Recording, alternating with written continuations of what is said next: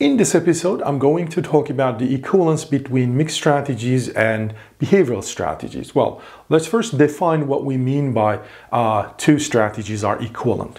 Well, here's the formal definition of equivalence. Take any mixed strategy of player I and behavioral strategy of player I. Obviously, we have to take mixed and behavioral strategies of the same player. All right, well, we call these two strategies outcome equivalent if whatever pure strategy the opponents play, the outcome distribution of these two strategies must be the same. Okay, that's what that definition intuitively says. Well, what does that mean? That means, well, remember this Q superscript something Z is, well, it is basically the probability distribution. Forget about Z. This is the probability distribution over the terminal histories.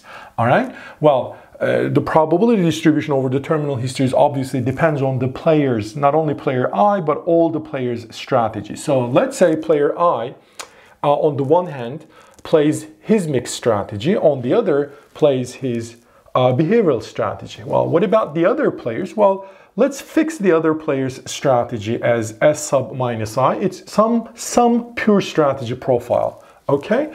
So under those two profiles of strategies, calculate the likelihood of terminal history Z occurring. Well, it has to be the same. And this equivalence must be true for any terminal history, and this equivalence must be true for any pure strategy profile of the opponents of player I. So this is pretty strong requirement, all right? Because this equivalence, again, must hold not only for all terminal histories, but also it must hold for all pure strategy profile of the opponents. All right, so if this is the case, well, then we say these two strategies, mixed and behavioral strategy, are equivalent. Obviously, pure strategy will never be equivalent to, not all mixed strategies are equivalent to a pure strategy. And similarly, not all behavioral strategy are equivalent to pure strategy. They're completely in different spaces, okay? But we can definitely compare mixed and the behavioral strategies. Here, you may wonder, what type of strategy is this? It is mixed. Is it mixed and pure strategy. Here, behavioral and pure strategy. It's some sort of a hybrid strategy profile. Can we do that? Well, yes. Don't forget those probabilities that beta I and sigma I induce, they're independent of the other player's strategies. So therefore, we can calculate those likelihoods. All right. Well, thanks to Kuhn, he proved this theorem in 1953 along with the formal definition of extensive form game. Most of the definitions that I use in extensive form games here actually thanks to Kuhn, and in fact, the formalization is again thanks to Ariel Rubinstein and it's Osborne Rubinstein textbook. So it's a brilliant textbook. So here's the Kuhn's theorem. In every finite extensive form game with perfect recall, well, what is this? I'll talk about it. There exists an outcome equivalent behavioral strategy for every mixed strategy and an outcome equivalent mixed strategy for every behavioral strategy. All right? Very good. So whether you use behavioral strategy or pure strategy, doesn't matter. If you find a Nash equilibrium or SPNE, subgame perfect equilibrium under mixed, well, that means there's always a corresponding outcome equivalent version in mixed or vice versa. Okay? Well, we usually use the mixed strategies to prove some sort of an existence theorem or existence result. All right, it makes our life easier. However, when we solve the equilibrium of a game, well, then behavioral strategies are actually handier. All right, or more handy. I don't know the correct usage. Anyway, well, what do we mean by game with perfect recall? Well, intuition. The definition is very complicated, but the intuition is very simple. Players are not going to forget their own actions. As simple as this, all right? So what does that mean? I mean, what type of game tree can I draw which basically tells me that players are forgetting their past? Well, here are some very simple games. In fact, these are like single person decision problem because there's no second player. But who cares? This is, nevertheless a game. So player 1 moves, chooses either A and B, and then he chooses small a and small b, but these two decision nodes are in the same info set, which means player 1 actually forgets what he played, which we oftentimes do, right? I mean, we forget whether we did something or not, and so this is kind of a forgetful guy. So for that reason, this is a game with imperfect recall. He cannot recall his actions, previous actions. Well, same here, player 1 moves first. He chooses something, the game is over. He chooses something, the game continues. But the thing is, the guy forgets whether he is actually making this choice. And so let's say this is A, B. Sort of, you're on the highway, you either exit or continue. You either exit or continue. And for some reason, let's say, the highway is very dark and there's no exit numbers. And so you started counting and you know that you're going to exit in, for example, in the 20th exit. But the thing is, I don't know, the distance between the exits are too long, and so you forget. Were you supposed to exit in the previous one, or are you supposed to exit now? All right, so this is that kind of game. Again, the player 1 is forgetful. He's forgetting his previous action that he took C. Well, what about here? In this game, player 1 moves first, and then player 2 moves, and then player 1 moves again. So I put all those decision nodes into same info set.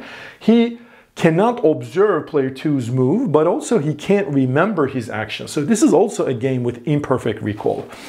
If this is the case, which is, by the way, our standard example, here it just says player 1 cannot observe player 2's choice, but he can perfectly recall his own actions. All right, so be careful about when you draw the game tree or the information sets. Well, the next and the final question I would like to ask is the following. Well, why mixed and pure strategies are not equivalent in games with imperfect recall? Well, simple. So suppose that player 1's strategy is the following. So he's going to play 1/2 AA, and then he's going to play 1/2 BB. All right? Meaning he's going to play AA with half probability and BB half probability. This is how we would define a pure strategy, right? Because he has two decision nodes, all right? And so over these two pure strategies, he randomizes equally. Well, the question is, do we have any mixed strategy that is outcome equivalent to this one? Well, so let's call this P 1 minus P, and then Q 1 minus Q. Well, because these are in the same info set, this should also be played by Q1 minus Q, right? The behavioral strategy is going to look something like the P and the Q value. Well, the question is, can I find, for example, P and Q values such that P times Q, the likelihood of this terminal history is, remember, 1/2. But also, P times 1 minus Q is 0, right? Because according to this strategy, A, B will never occur. And then Q times, 1 minus P times Q, also 0. And then finally, 1 minus P times 1 minus Q must be 1/2. Can I find such P, Q values? Well, I can't. Why? Well, if this multiplication is 0, one of those guys, either P or 1 minus Q, must be 0. If they both positive, remember, multiplication of two positive numbers can never be 0, and they cannot be less than 0 or more than 1. So therefore, one of them is 0. But if P is 0, then P times Q must be 0. Contradiction. I told you it has to be 1/2. But if 1 minus Q is 0, which means Q is 1. But in this case, 1 minus Q is 0. So this multiplication must be 0. Another contradiction. So you know what? There's no P and Q values or there is no mixed strategy for player one that is going to be outcome equivalent. There exists no behavioral strategy for player one that is going to be outcome equivalent to this pure strategy. All right, so the Kuhn's theorem will not hold if the game has imperfect recall.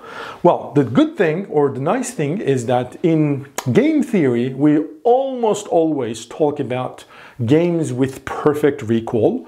One reason is this, and the second reason, this imperfect recallness or forgetfulness actually brings lots of other complications, like the consistency of strategies, etc., etc. And so the game, it becomes hard to handle, and to be honest, we don't really have a sound and reasonable theory how to deal with those games. Ariel Rubinstein and Michael Piccioni, if I am not wrong, have very beautiful paper about this, a game with forgetful players, as far as I remember the title. They actually talk about the example I gave you. There's a highway and there are exits. The player is going to exit or continue, but he forgets whether he was supposed to exit previously or should exit now. And so they talk about, for example, that the strategies, should we use mixed, should we use behavioral, pure, but whatever we use, we may end up some sort of inconsistencies. It's like I decide to choose some strategy and suppose this is an optimal strategy, but as we move on the game, that optimal strategy that was optimal initially become suboptimal later, kind of. All right, so again, as I said, it's like almost all the games, not almost, like 100%, all the games we talk about in this course are going to be games with perfect recall, okay?